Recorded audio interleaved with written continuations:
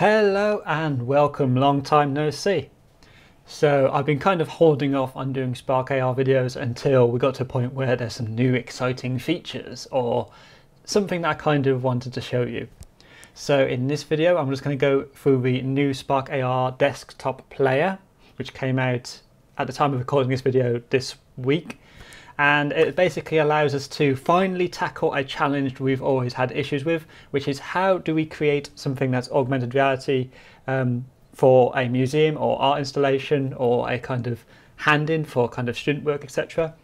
Typically the way we used to do it about a year ago is we'd have to get a tablet and then mirror the Instagram or Facebook output to a monitor, or basically crop the Spark AR player emulator. And that was just never ideal. Finally, fantastically, there is actually now a dedicated application. It is a little bit buggy, so if during this video it crashes a couple of times, don't be surprised. You will require version 1.04 of Spark AR or newer. And basically it's not included in the package. You do have to go to a dedicated website, which I'll put in the link down below. And I'll show you the steps of how to get this up and going. Okay, so let's say we have our Spark AR project. So all I've done here is I've just taken the head decoration example and just made it so when the user chooses the native UI picker, it changes between three different basically 3D models that are occluded, like so. These are all just sourced from Sketchfab. Again, this is nothing overly amazing, it's just something that's created really quickly just to illustrate a point. Now historically, if we wanted to have this as part of an interactive display, we would either have to screen capture the simulator window here by basically using something like OBS or another capture program to take a live feed from this window here, or we would have to have a dedicated tablet like an iPad or an Android tablet that would run the actual finished filter on and then mirror it or output the display to a larger screen through the actual tablet itself. Now these were far from ideal. These were solutions, but not good solutions. Thankfully, finally, as of version 1.04, there is now a solution to actually allow us to expand our augmented reality filters to a larger screen without having to use dodgy workarounds. However, at the time of recording this video, it's still a little bit buggy, so just bear that in mind. So in order to be able to use this dedicated Spark AR player, which is similar to the iOS or Android version that you could use before if you don't want to deploy your filter to Instagram straight away, you would need to go to the Spark AR website and the download section. Now this is not included when you download the AR Studio. This is actually a separate application. And historically all we had before was these two here for Android and iOS. Now we have this new option for Mac and Windows. This does require you to use version 1.04 of the Spark AR Studio in order for your filters to be able to carry across. You can carry across older filters into this player, however you may have some issues depending on which version it is you're trying to import across. Obviously newer versions should be compatible with the player. So you simply choose your operating system and download it as you would any other program. And I've already downloaded it onto my machine here. I'm just going to open it up. You can see I've just got some ones here I just quickly tested just to see how it works. And this is basically the player application that you'll be familiar with iOS or Android, but you need to have it open as a separate program. Now, at the time of recording this, there is a slight issue. When you open up an application from the Spark AR Studio, instead of exporting it on a device like you would typically to your iPhone or etc. You should, if you have the application player already open in the background, you should have this option here for localhost, which should open it up in the player application on your desktop. However, that doesn't always appear. So sometimes you may just have to save your project. So this is your AR project file. I'm just going to save this onto my desktop as is. I'm not going to worry too much about that. So if you can't use the test on the device send to localhost and that's not there, you can save the AR project file and in the actual player, go to open and navigate to where your application is. Now, as you can see, when I go to file open, my player application crashes at this point in time. So this is a bug at the moment with the player application. Sometimes a restart on your machine will fix that. However, I'm trying to avoid it if I can, so let's see if we have any luck without having to do a system restart. So now I've reopened it, I click on the get start player, but you notice it's not now letting me have the option for localhost. So I am going to have to restart my machine, I'm afraid, or...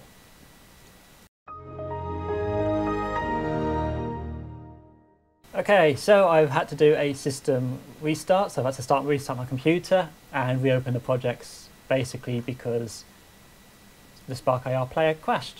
So like I said, it is only just come out. These are teething issues. Your mileage may vary depending on your OS, your system, and obviously what version you're running at that point in time.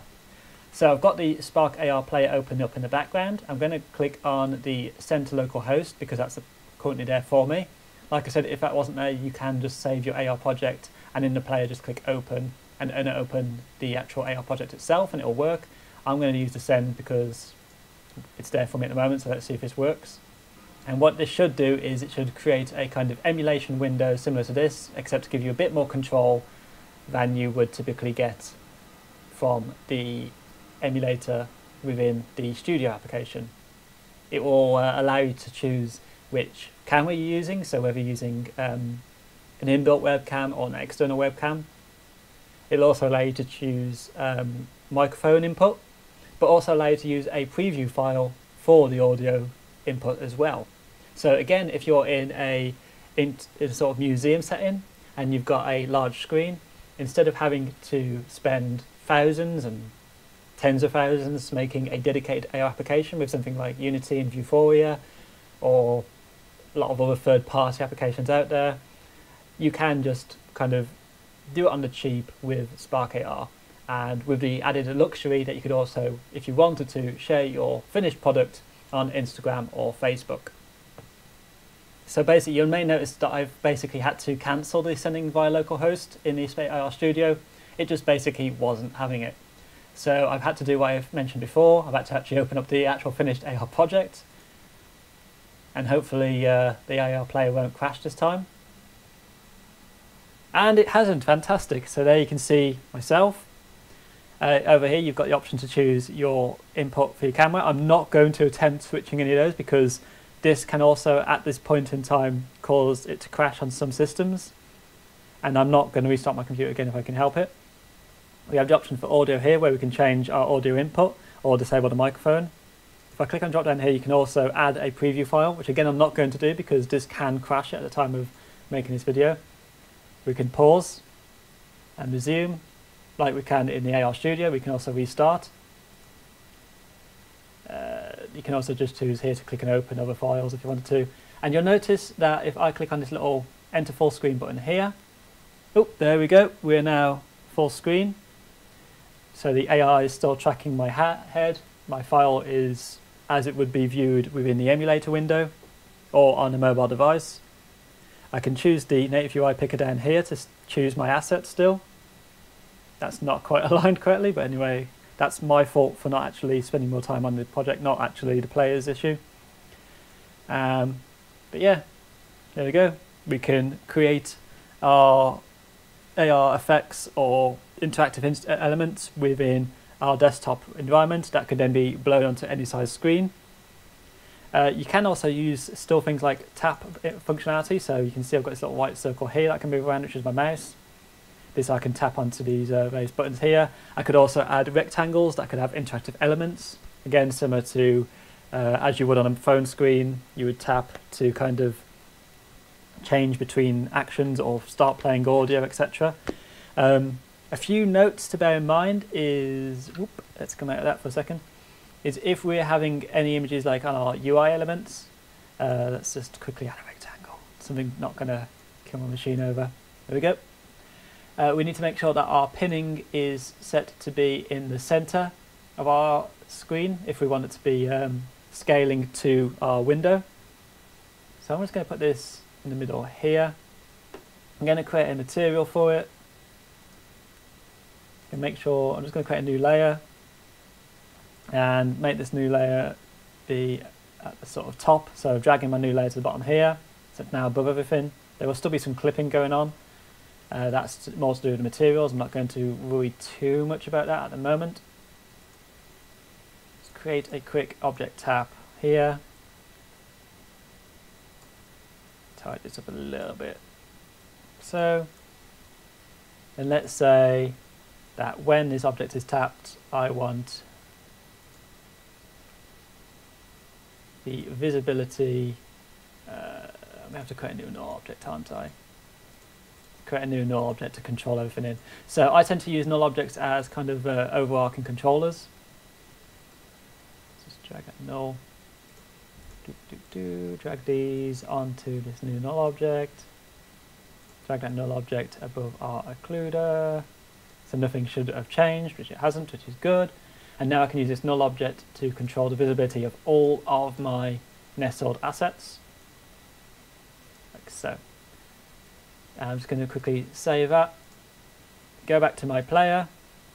Nothing has changed, so I need to reopen that project, and the player's crashed. It's early days. Hopefully it will be a little bit less buggy going forward. There we go. So I've reopened it up now. You can now see my rectangle is in the center of my screen. That's because I pinned it to the middle. Again, play about that as you see fit to where you want to put this. You can pin this to the bottom corner, etc, etc. But if I now click on this, I can now bring up my elements like so. I can toggle things on or off, and that could also be a trigger to play sound, for example. So that is just a kind of overview of the Spark AR player, including its sort of flaws at the time of recording this. Again, this will probably be fixed in coming revisions, but it is a fantastic welcome addition to now allow us to use our Spark AR effects on larger screens. And if you even had a touchscreen monitor or touchscreen device, it would still work as if I could even finger tap the icons on my screen and it'd work as a mouse click, which is amazing again if you're aiming to illustrate this in kind of larger monitors. And the full screen will scale to whatever window our player is hooked up to, basically. So I've been Stephen Fisher. This has been a kind of feature overview video for Spark, and we will be creating some more tutorials in the very near future. So stay tuned, remember to hit that like button and subscribe, and have a Merry Christmas if I don't see you beforehand. Goodbye.